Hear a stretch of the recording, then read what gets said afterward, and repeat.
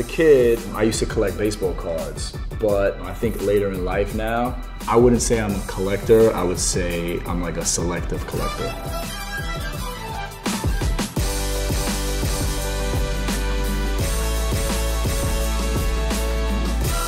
My name is John Seymour. I'm the founder and CEO of Sweet Chick.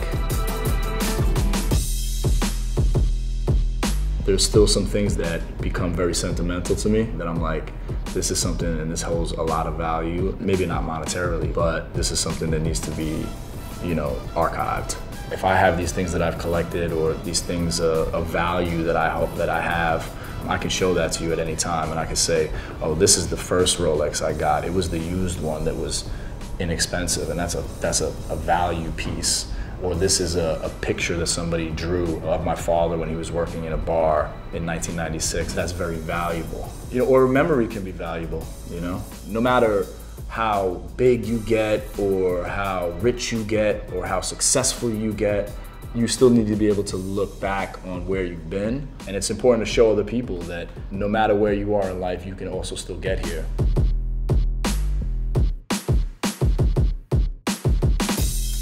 Where the Ludlow Street Sweet Chick is located, there used to be an iconic skate park called Max Fish. It was important for me to kind of keep a lot of elements of Max Fish. So a lot of the wood that I use for wainscoting around the walls are from the original doors of Max Fish. Those little elements to me were really important to kind of keep the history from that spot and show that spot some respect. And we all like nice things, but moments are valuable, time is valuable. And to see the fruits of that is just unreal.